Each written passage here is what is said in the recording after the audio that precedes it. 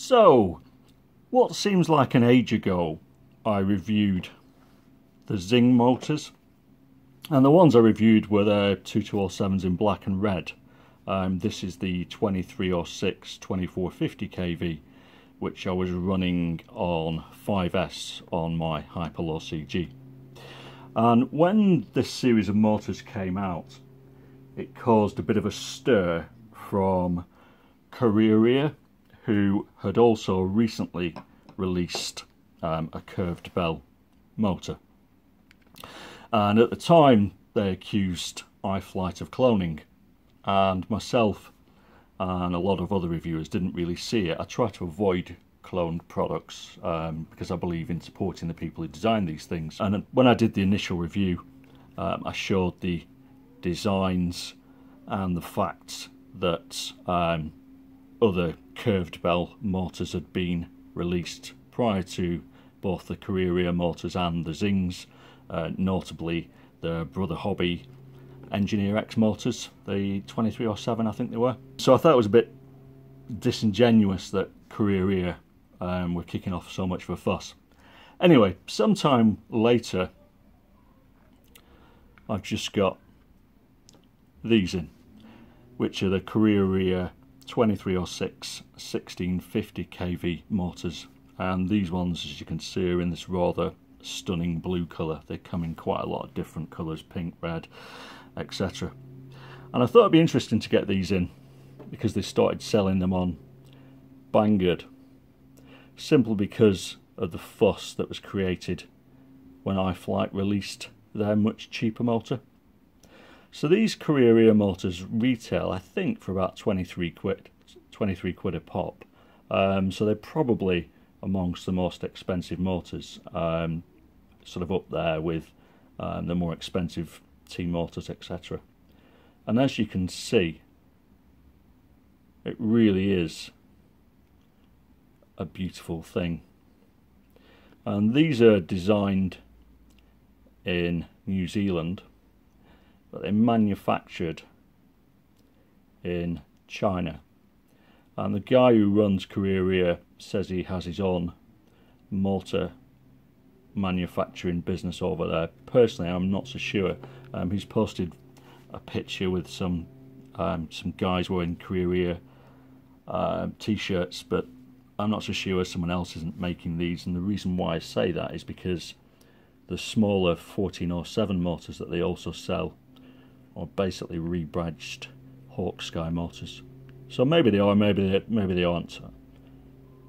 But it's a hell of a beautiful motor.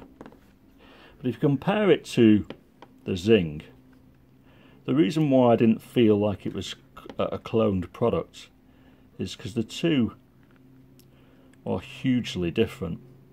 The Xing on the right, you can see, is a two-piece bell, and the Karearearearearea is a one-piece. And the only people I've seen do one-piece generally are RC Power, but the Karearearearearea is a beautiful thing, and the Xings are also stunning, but side by side the Karearearearearea is the prettier of the two motors. So both of these come with all the usual stuff that we'd expect: 7075 aluminium, titanium shafts, really good magnets, blah blah blah. But I was curious as to see if I could see where the difference in price comes from, because it's about £7 or £8 per motor. So essentially you could get, 5 of these guys for the price of 4 of these guys. So let's take this Karearearearearea motor apart and we'll see what the score is. The first thing that springs out is they've nicely added this protective sort of whatever it's made out of, silicone or whatever, sheet at the bottom. So if you do use too long screws, you're not going to short out your motor. And we used to see this quite a bit from Brother Hobby and people like that, but sadly it seems to have died a death on most motors in the endless hunt for weight saving. And we've also got a nice M3 headed set screw on the bottom, which the Xings have. The as well, albeit this is my old used mortar and it's full of crap. So let's get this guy open and see what's inside. Right, so I've taken the bell off, which took a bit of force actually, and you can see inside we've got lovely build quality. We've got really nicely wound single strand wires. We've got a nice fat chunky bearing which looks like it's 4x9, and on the underside of the bell it's super clean in there. There's a little bit of balancing gunk towards the bottom, but as motors go, and there's a little bit there, as motors go, it's a really pretty thing inside, and the quality feels really, really good. If we compare that to the Xing, which has obviously had a lot of life, obviously the Karearearearearea motor doesn't have this little sort of silicone soft mounts that the Xings have, which is designed to help the bearings in an impact. I just want to have a look at these a little closer. Yeah, these motors have got this kind of like metal ring, and if you see halfway down there's kind of like a ridge, and it feels heavier. Feels the actual stator feels thicker, heavier actually. Let's get a weight on it. So I'll get my scales out, get these guys out of the way. I'm only doing this out of curiosity really, because so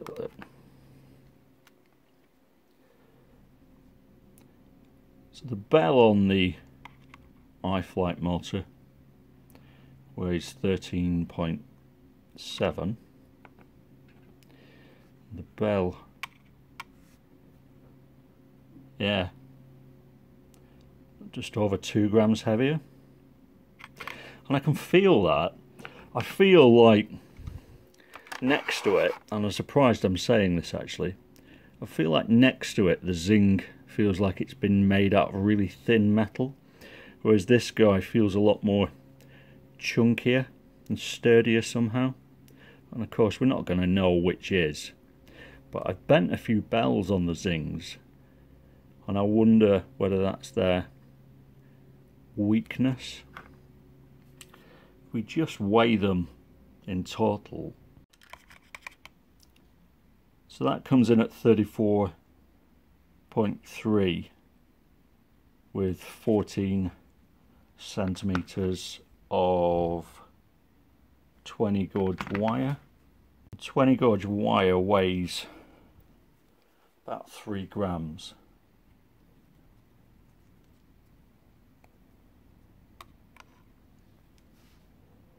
So yeah, the weight is pretty much the same. So the weight saving is actually in the stator as opposed to the bell. So the bell is heavier on the Karearearearearea than the Xings. If you put them side by side, you'll notice that the Karearearearearea is a lot wider but shallower than the Xings. So yeah, because they're in a lower KV than I would usually go for on a 2306, I'd probably generally prefer sort of 1750, 1800, possibly 1900 kV on 6S. But I think on this particular motor, instead of flying the S3 props, which I tend to use, I'd probably use the S4, just because of the lower KV, just to give it a little bit more oomph.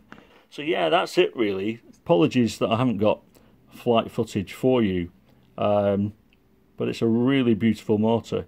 And as much as I sort of went into this review sort of expecting to say, why would you pay 23 quid for this when you can pay 17 quid for this, in the flesh this bell just feels sturdier, and it feels, and this is completely subjective, it feels like this motor is built to last. Having said that, would I pay 24 quid for a motor? Probably not on an everyday build, unless it was something really special. And the reason for that is because for the same price of the Xings, I could get these guys, which are the IC power motors, and I think the IC power motors are smoother than the Xings, have really high quality, and they last well. So with my own money, unless I was doing, you know, a really top end build with a theme where the colour of these guys and the prettiness would be something that I would cherish, I'd probably, yeah, I probably wouldn't spend my own money on them. I'd probably either go for the Xings, or personally I would go for the RC Power, which I've had really good luck with. So yeah, sorry this has been a bit of a sort of lackluster video because there's no flight footage, but in reality all motors feel really good out of the box. It's only really long-term use, and as for power, I think all motors have more than sufficient power, certainly for me these days. So it's more a case of, you know, your budget and what you're actually looking for. And I think of the two, the Karearearearearea is definitely the better built motor, but I don't know if I would spend the extra money on it. So yeah, that's all I can say. Honest opinion, great motor, looks like it's been really well built, but only for those with deep pockets. Cheers guys, thanks, bye bye.